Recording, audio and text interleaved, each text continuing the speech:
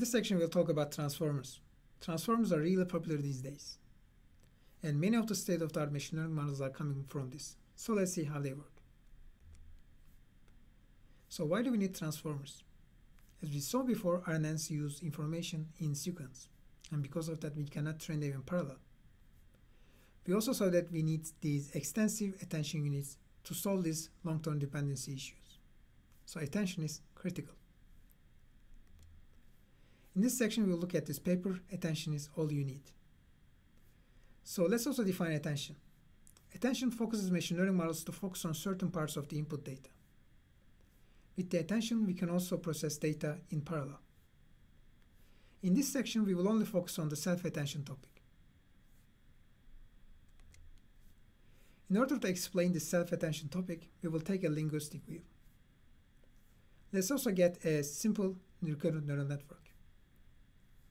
We are going to use this sentence, I kicked the ball, and send it through a recurrent neural network, and we will also see how it works with a linguistic view.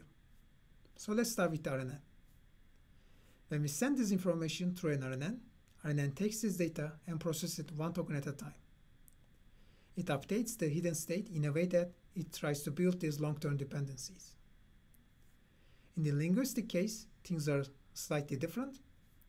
We try to merge things into some higher level concepts. And we have this tree-like structure. For example, we get a sentence, I kicked the ball, and we try to merge things. We get the ball, we make it a noun phrase, we combine that with the verb phrase, and then we also combine that with this first noun phrase. And at the end, we get to a sentence. The question is, can we make the same thing with a model? It is possible. We can, for example, use a dictionary structure. We are going to have these key value pairs, and we are going to use some queries to get some values for each key. And we can define keys to be parts of speech and also the location, and values be the meaning of the word itself. So let's get this sentence, I kicked the ball. In this case, the key is noun 1, and the value is I. The second key is the verb 2, and the value is kicked. The third is article 3, and the value is the. And the last one is noun 4 and ball. So we are able to create these key value pairs using this approach.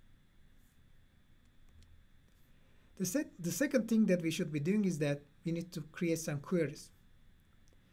We need to do that because we are going to be searching for some nearby tokens that match a target. For example, we can create queries for nouns that are going to search for some verbs. We can create queries for articles that will search for some nearby nouns. Or we can create queries for verbs that are going to search for some objects. And it goes on like that. And by using these queries, we can start to combine these things into some higher level representations. For example, from this, we can combine the first pair, I kicked, this is a noun phrase. Kicked ball, this is a verb phrase. The ball, this is a noun phrase. And kicked ball, this is a verb phrase. This can be iterated until the entire sentence merges. So with this linguistic view, we are able to create these structures. And this requires us to get key, value, and the queries. And overall, we can keep combining things into some higher level. And when we reach the sentence, this means that we were able to create this structure.